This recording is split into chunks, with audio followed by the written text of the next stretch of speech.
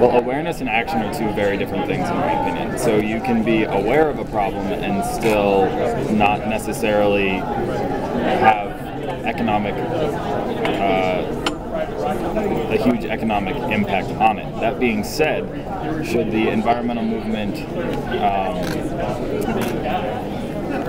essentially do what it's trying to do, accomplish its goals, pursue renewable energy, hold corporate actors accountable who are polluting the environment,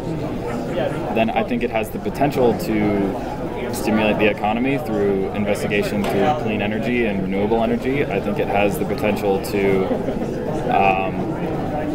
I said stimulate the economy, and I meant that nationally, but also internationally, in that if we can, as the United States, pursue clean energy in terms of a technological revolution, then it would in turn stimulate the global economy with those technologies being sent overseas as well as promoting growth.